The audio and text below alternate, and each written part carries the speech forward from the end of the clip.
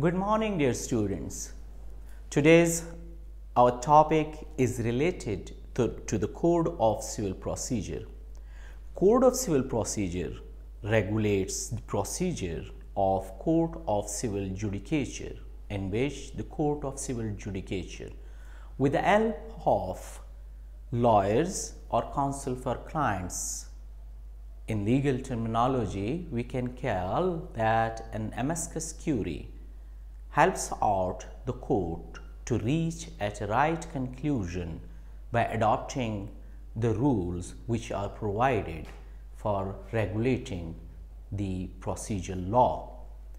Remember, dear students, that the Code of Civil Procedure is divided into two portions.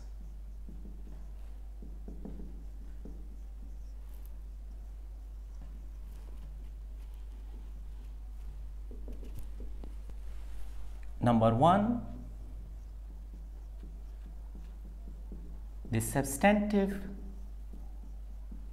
portion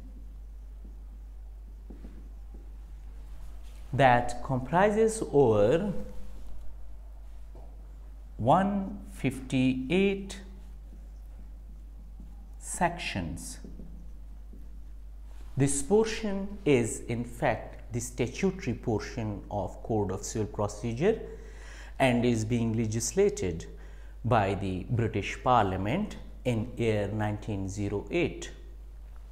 The other portion of Code of Civil Procedure is known as the procedural portion.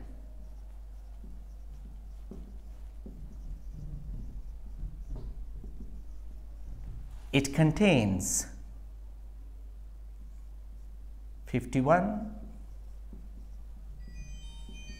orders, and these 51 orders are further divided into rules, and if we accumulate or collect all rules and count them, so there are 579 rules provided in the procedural portion of Code of Civil Procedure. Generally, if we want to divide the Code of Civil Procedure, we can divide it into three portions. These three portions could be divided into the provisions which are related to pre-trial stage.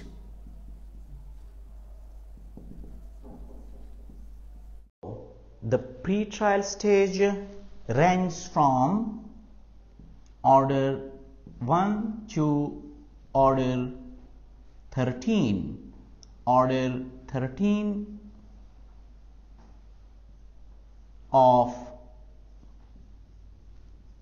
CPC, Code of Civil Procedure. Then we enter into the next portion of Code of Civil Procedure, that is the trial stage.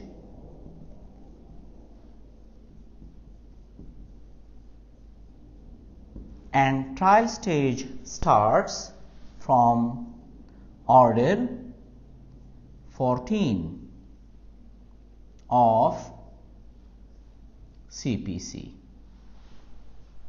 Order 15, order 16, order 17, and most probably order 18. These orders are related to the trial stage. Then we enter, till the extent of order 21. These all orders onward from order 14 to order 21 is related to the trial stage, and the limit will end at order 21. Order 21 is the largest order of Code of Civil Procedure. It contains 104 rules. There are some orders which are miscellaneous after Order 21. These orders can be adjusted either into pre-trial stage or trial stage in accordance with the nature and application of those rules.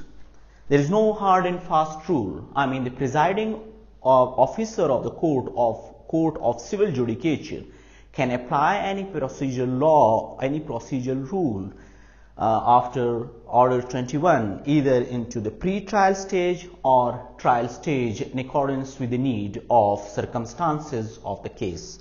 Then we enter into the post-trial stage. Post-trial stage. Post-trial stage is in fact starting after pronouncement of the judgment. When the stage of execution of decree sought by the decree holder against the decree judgment. The post-trial stage would start from there.